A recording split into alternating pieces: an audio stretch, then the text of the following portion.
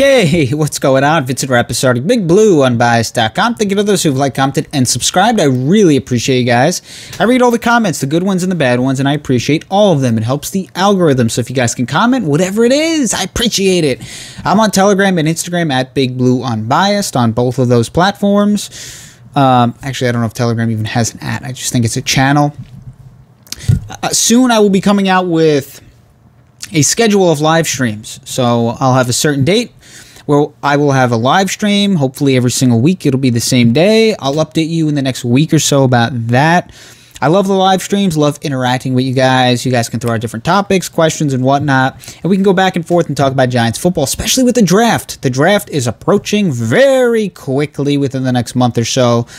And as I mentioned in my video 2 videos ago about what the Giants could do in the first round, I think that they have a ton of leverage in the first round. They're really in a nice spot because I think they could trade that pick for a team that's looking to take a quarterback in that area. I think there's going to be some quarterbacks that maybe a team doesn't want to take 2nd, 3rd, 4th overall, but they'll take them at 10, 11, 12. The Giants have the 11th pick, and I think they're in a really nice spot. They could take best player available, whoever they feel is the best player left in the draft at that point, or they can go ahead and potentially trade it and get a pretty nice return for a team that's looking to trade up and take a quarterback.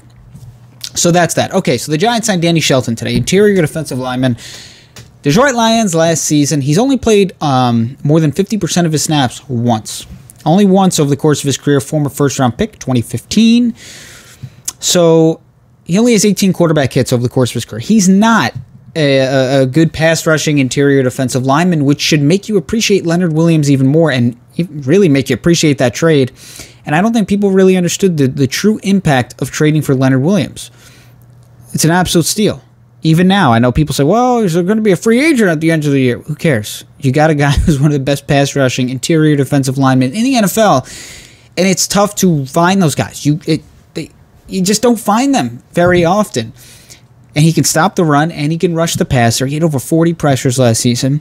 So you look at a player like Shelton, who's talented, former first-round pick, but he has 18 quarterback hits since he's been drafted. Yeah. Okay, so he's not going to rush the passer. He's not going to give you much there, but he's a good run-defending interior defensive lineman. Last season, he had 14 run stops, which is essentially a Pro Football Focus stat that tells you that you're good at you're either, depending on your run stop percentage, but a run stop is essentially creating a loss for the opposing offense on a tackle. That's kind of their definition of a run stop. He had 14, the league leader in among defensive linemen, interior defensive linemen, 33. Okay, and Dexter Lawrence actually had 26. So he was one of the better run-stuffing defensive tackles in the NFL, and Dalvin Tomlinson at 22, and that's essentially who Danny Shelton is replacing. Danny Shelton's not as good as Dalvin, but for a much cheaper price, you get a player that has a similar style of game. The year before that, Danny Shelton had 21 run stops. The league leader had 32 that year. So he's proven to be a good run-defending defensive tackle, interior defensive lineman, whatever you want to call it.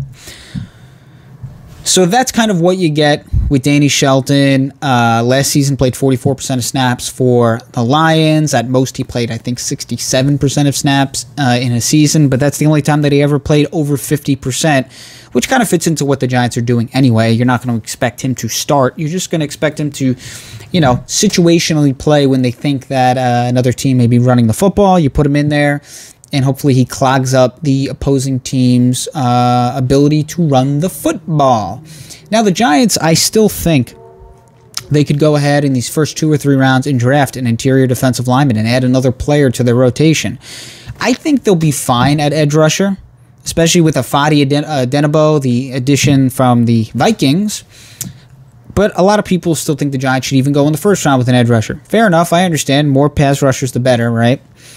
But I think Patrick Graham knows how to mix up a pass rush. He knows how to create a pass rush. So I don't think that they need, that is one of their top priorities. I understand that people believe that, but I think they could get away with maybe just taking an edge rusher in the 4th round or something, a little bit later, mid to late round part of the draft, and just be fine. They really impressed me last season when it came to just piecing together a pass rush with their edge rushers, Sheard, Fackrell, Lalos. A lot of guys stepped up, and they were 10th in pressure percentage as a team. What I think they should really do is just be absolutely dominant on the defensive line. Leonard Williams, you know what you're going to get out of him. Dexter Lawrence, another good player. B.J. Hill, I think, is a good rotational piece. If they used, let's say, a second-round pick on an interior defensive lineman with really high pass rushing upside, all of a sudden, they could really dominate the line of scrimmage and make it much easier for their edge rushers, whoever they throw out there. I think Zimenez and Carter are going to be a really nice duo, Adenabo, and let's just say they had another edge rusher in the 4th, 5th round, a player who they think could make an impact. We'll see. I'm not against the idea of taking an edge rusher early in the draft. By no means. If you can add a good pass rusher, go for it. But I think if you can really dominate the line of scrimmage, I think they have what it takes. They have what it takes so far at the edge rusher spots where they can get the job done and be fine. If you can really dominate the defensive line and have a rotation similar to what they had, years ago, where they had a really strong rotation of defensive linemen subbing in and out, and like I said, potentially dominate the opposing team's offensive line, it makes it a lot easier for Zimenez and Carter and Adenabo. And if they add maybe a later round pick, edge rushing piece to just kind of throw in there, maybe there's another training camp kind of signing that they add, a player like that they add to their rotation. Who knows? I was really impressed with what they did last year. They just pieced it together. So if they can dominate on the defensive line, you had a player like Shelton, a nice run-stuffing defensive tackle, so you fill that need. Now you can go in the draft and really try and find a player with high upside and in terms of getting after the passer. Even if that player is just a rotational piece, if his skill is oriented towards just getting after the passer, like I said, you really want to control the line of scrimmage, offensive line and defensive line. And I think from there, you put yourself in a really good spot if you can do that.